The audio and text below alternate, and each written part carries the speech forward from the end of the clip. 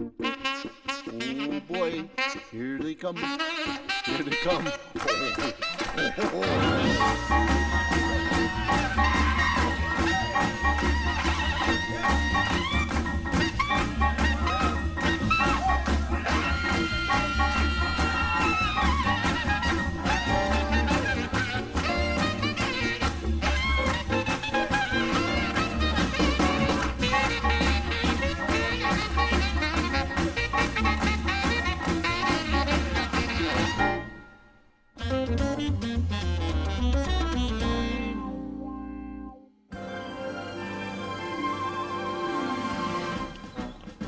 Go Central! Beat Jefferson! That's right! Go Central! This could be the year! Woo-hoo! Stop them! Crush them! Make them eat dirt! Easy, Conan. Sorry, but an exciting football game always gets my blood racing, remember? If I remember correctly, Temple was leading Lehigh by a touchdown. It was freezing. Freezing? I thought it was refreshing. That's because you had gloves to keep your hands warm, muffs to keep your ears warm, and my lips to keep everything else warm. October 18th, 1980. You remember the date? This woman never forgets the circumstances of a special first kiss. And neither does this man. 3 minutes left in the third quarter. Morning, Arthur. Norma? Oh, hello there, Ernie. Still doing those morning jogs, trying to reclaim your youth?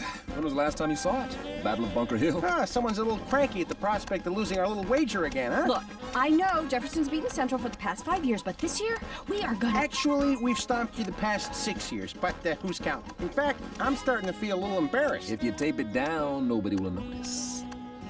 You know, it must be horrible having to buy me a lobster dinner year after year. Not as horrible as watching the butter run down your chin. I tell you what, I hate seeing that sad expression when you have to pay so much that this time, you know what I'm gonna do? What's that, Ernie? When the waiter comes and brings the check, I'm gonna close my eyes. That's very witty for a Jefferson teacher. And don't count on that lobster just yet. This year, our team is gonna have a whole new look. What, are you guys wearing pantyhose? Does the name Deandre Davidson mean anything to you? Oh yeah, you're Mr. Everything. That's right, he's so good, he can break off a 20-yard gain in his sleep. Then he ought to be perfect for your team. Past 6 years, I thought they were asleep. See ya!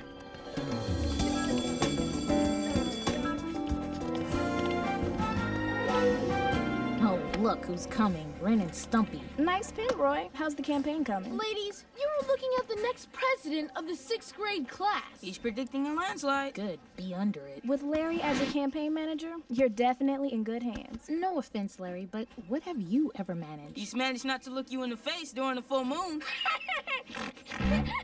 Oh, not funny. Hey, ladies. Hey, Deandre. So how's my best girl doing? I'm fine. Are you fun? Oh, you are fun. How's the team looking, D? We're gonna crush and pound Jefferson Friday, right? Oh, it's about to be on. All right now. They won't even get the license plate of the truck that rolled over them. I know that's right. Their children's children will feel the pain, okay? Go on, boy. We are going to the top. Preach. All the way to the top. Non-stop. I'm down with that. That's right. Well, it's about time. I mean, all those years losing, getting slaughtered and crucified, manhandled and mangled, running home crying to your mamas. Go Central. Talk to you tonight. And I've got cheerleading. We're planning some amazing moves for the game. So am I. This is so unbelievably unbelievable. Imagine you, one of the most respected teachers in the district, agreeing to let me intern with you. Oh, I am so glad you said yes. Although I still don't understand why it took you 6 weeks to get back to me. But that's all water under the bridge, right? The point is, I am going to be the best teacher ever. I mean, other than you, no one could ever surpass the great Arthur Bindleby. That's very nice, Miss Hamilton. But I've memorized the entire teacher's handbook, sir, from cover to cover. I see that you're one of the authors. See? Your name's right here. thank you for pointing that out. Excuse me, son. Wow! How you handled that! Unbelievable! Prime example, Nadine. Rules. Teachers must implement rules. Hold that thought. Implement rules. See, teaching isn't just a day job, it's a way of life. Every now and then you'll get that bug in your ear telling you to bend the rule, but you can't. Students need to know that you're consistent. Consistency. That's the key. This is exactly what I need. Exactly. All of it. It's just... Unbelievable? Wow. Yeah. Wow. The exam consists of 35 multiple choice and, as a special treat, 1 essay question. Hey, you only have to write 1. I have to read 27. Each multiple choice is worth a point. The essay is worth 65 points. 35, 65, 100. I was a math major. The topic for your essay is American newspapers, alive and well or a dying breed. You need to give me 4 pages, single-spaced or no credit. Good luck. You may begin.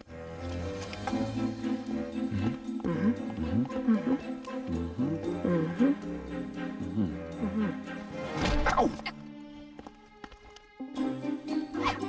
Listen, I need more copies of the test for my next class. And you want me to monitor the class while you're gone? Well, it's not a bad idea. You think you can handle it? Yes, sir! When monitoring an exam, watch the student's eyes and remember, south is perfect and north is fine, but east or west, it's dishonesty time. I wrote that. Unbelievable! Okay, the way I have it figured, the red slips of paper are the kids who are gonna vote for Nathaniel. The blues would probably vote for you. What do you see, Roy? 4 little blue boats on a red sea. Exactly. We've got to do something that'll get people's attention. We gotta think.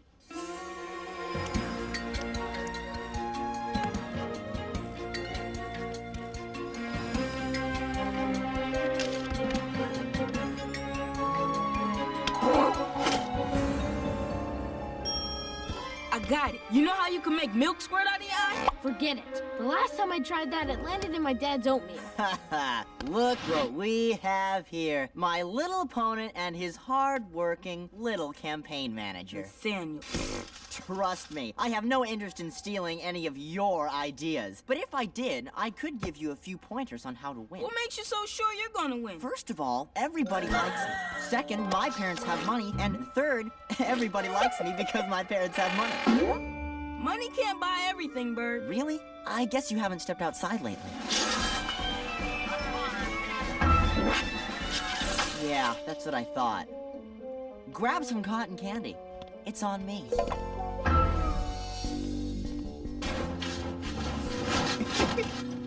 Problems, Arthur? This machine steals so much of my change, it's like my kids live in there. Here, take these. I found them wedged behind the cleaning supplies. Kidding. You going to the game Friday night? Wouldn't miss it. We'll all be in the stands and my daughter will be on the sidelines cheering. And hopefully our football team will be stomping Jefferson! Whew. Where would we be without Deandre? How did it go? Unbelievable. Why did I know that? I already put the multiple choice answers through the Scantron. It is unbelievable how that thing works. And the essays? Good. Almost everyone wrote the required 4 pages. Almost. Deandre Davidson. What happened? I don't know. When the bell rang, that's all he had.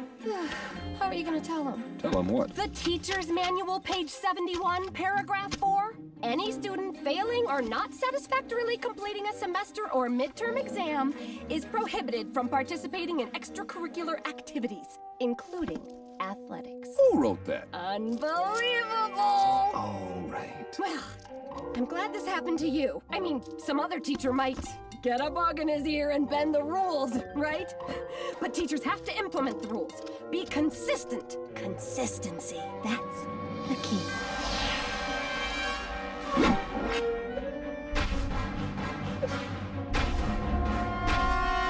That's the fool that kept Deandre out of the game! Okay, who's first? All right, on 3! Hut! Hut! Hut!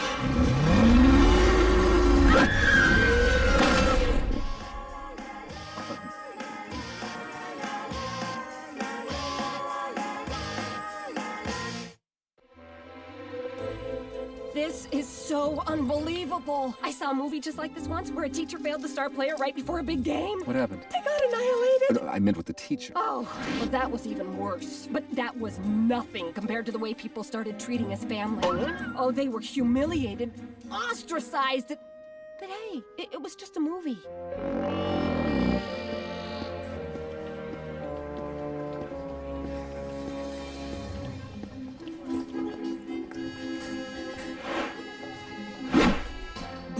news. Results in the 6th grade presidential race at Central High have just come in. We have learned that underdog Roy Bindlebeep received only 2 votes. That's right, 2. Some say it was poor planning, but most believe it was the recent scandal surrounding his father that took the poor boy down. His father, once a popular teacher at Central High School, actually had the nerve to fail Deandre Davidson before the big game. Ridiculed by his father's action, the younger Bindlebeep was spotted today in a circus freak show act. And News 5 has exclusive footage.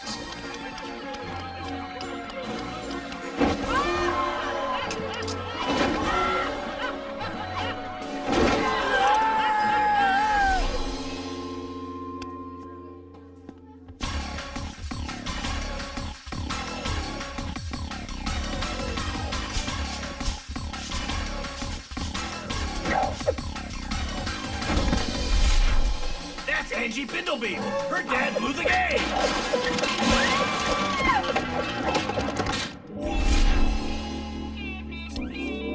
Ooh, hi, Daddy.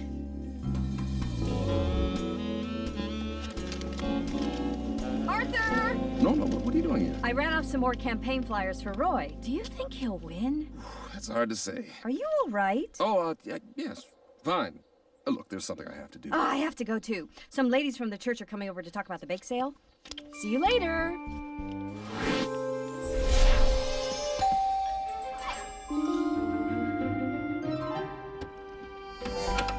Sister Applebee, Sister Long. Hello, Sister Norma. Pleasant to see you tonight. We baked the cake for your family. That's very thoughtful. Thank you. We want you to know the church fully supports your family during this time of misery and misfortune. Yes!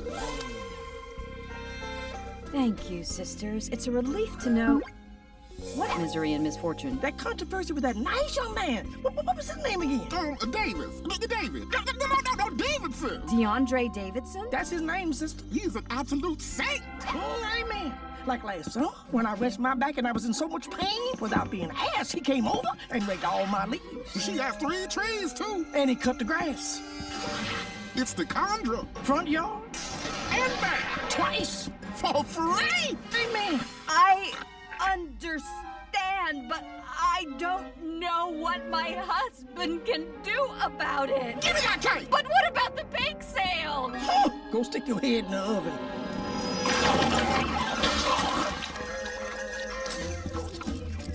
Could somebody help me up?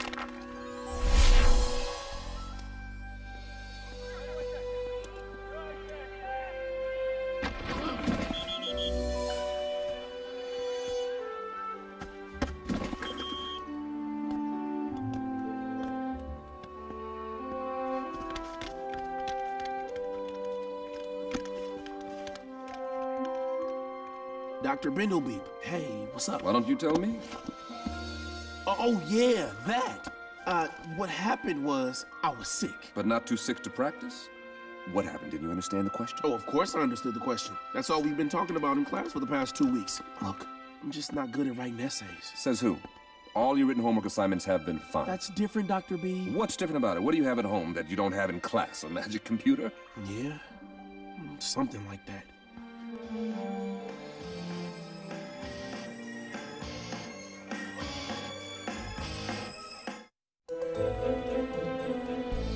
Well, I'm ready to go. You need me for anything? No, I'm good. What are you gonna do? First thing is talk to Deandre's parents. Well, I hope you get this settled before the word gets out what's going on. Woo! That could get nasty. Because in that movie... Thanks, Nadine, I'll rent it. Bindlebeep! Coach Hopkins, you could have given me a heart attack. Don't tempt me. Deandre talked to me after you left. You're not really gonna let that whole grade thing make him ineligible. Coach. Look, this isn't any old game. There's a scout coming from Massachusetts State. College scouts coming to look at Deandre? Nah, Deandre's got scholarship offers from everywhere. I'm talking about me. They need an assistant coach, and I need a pay raise. So come on, can't you just look the other way? You have some nerve! Do you know who you're talking to? Dr. Arthur Bindlebeep. Now let's just pretend this never happened, Mr. Coachman, because teaching isn't just a day job. It's a way of life. Don't worry, he's just one teacher. And unless he spreads the word, you should be fine. And remember, if things get rough, I've got your back. Let me at him! Oh! Hey! Good luck. You're on your own.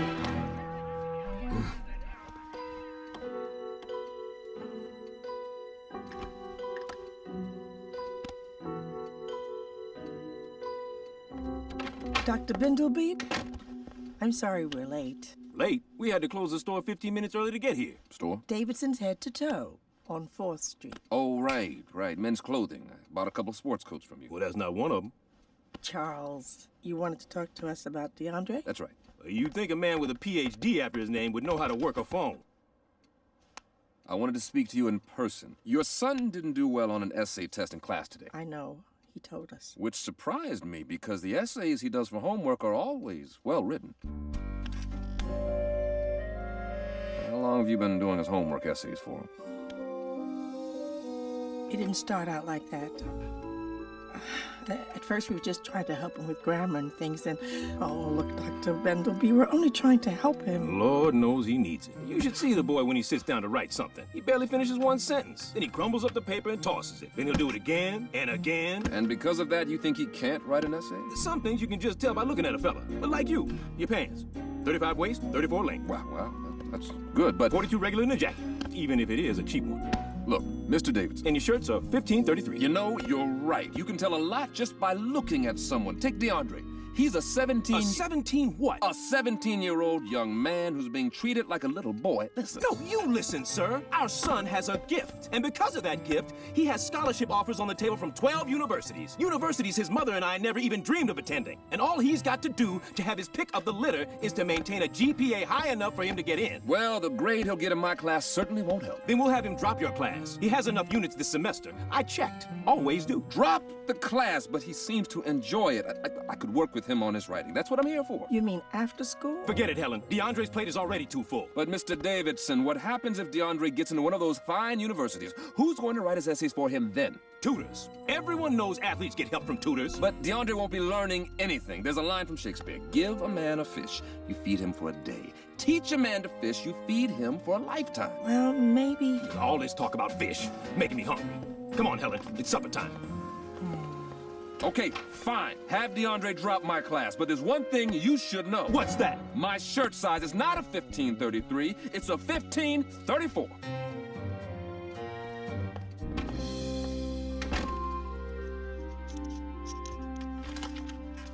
Are you sure? Yes! Thanks, Larry. I won, Dad, I won! You're looking at the new president of the 6th grade. Hey, congratulations, son. But I thought the election wasn't until tomorrow. Doesn't matter. Nathaniel was disqualified. For what? His parents never got permission for that carnival. I guess it's against school rules or something. Yeah, let's hear it for rules. Bum, bum, bum, bum, bum, bum, bum, bum.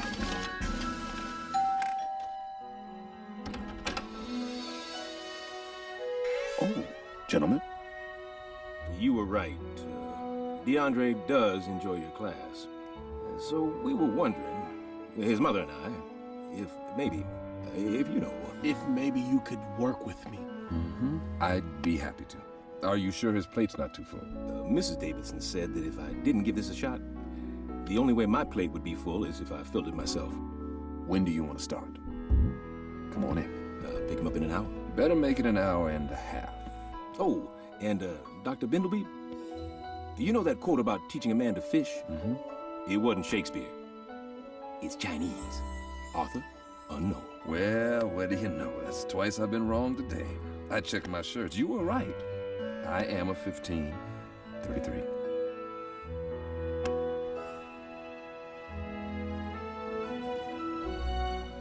Morning, sir. Hi, Nadine. So, are you all ready for your date with Destiny? The Big Lebowski, the gunfight at OK Corral? You been watching more movies? I'm talking about Deandre. You have to turn in your grades by noon. Oh, well, I already did that. You mean now everybody knows that Deandre can't play? Oh, he'll be playing. But... Check your teacher's handbook. Chapter 12, page 79, paragraph 4.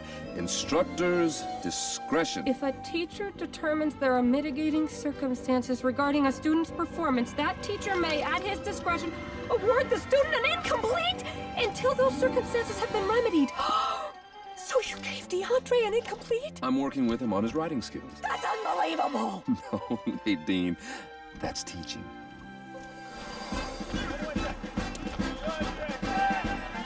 This is it! Oh man, I need a chili dog. Mom, Dad, how exciting is this?